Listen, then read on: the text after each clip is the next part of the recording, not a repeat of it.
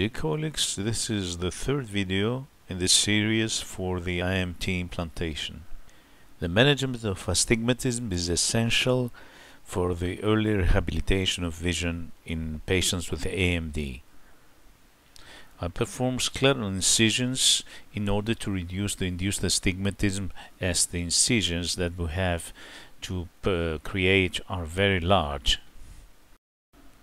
The outer diameter of the T-cert device is 4.8 millimeters.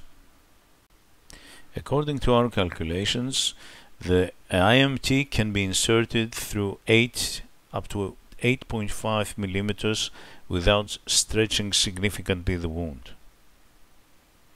Extra care should be taken with suturing in order to control the astigmatism.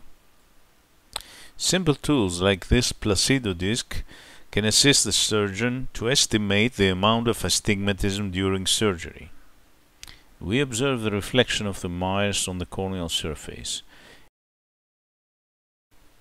If the mires are round, like in this case, there is no corneal astigmatism.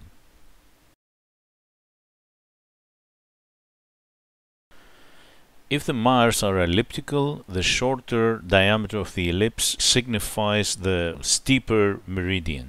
The proportion between the short and long axis of the ellipse and the distance between the mires can give a rough estimation of the amount of astigmatism.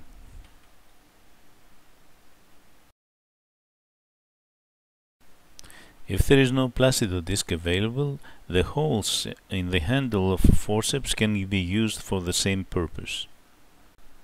There are of course more sophisticated devices like the keratoscope that can be mounted on a microscope.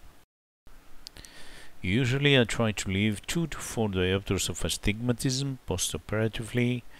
After 2 months' time, this will be reduced to less than 2 diopters. The removal of some stitches may be necessary after the 6th week. The low vision patients have high hopes from the IMT device. They are very easily disappointed and discouraged if they don't see well in the early postoperative period. This patient was very happy as he could see better than before from the 3rd post-op day thanks to very low astigmatism.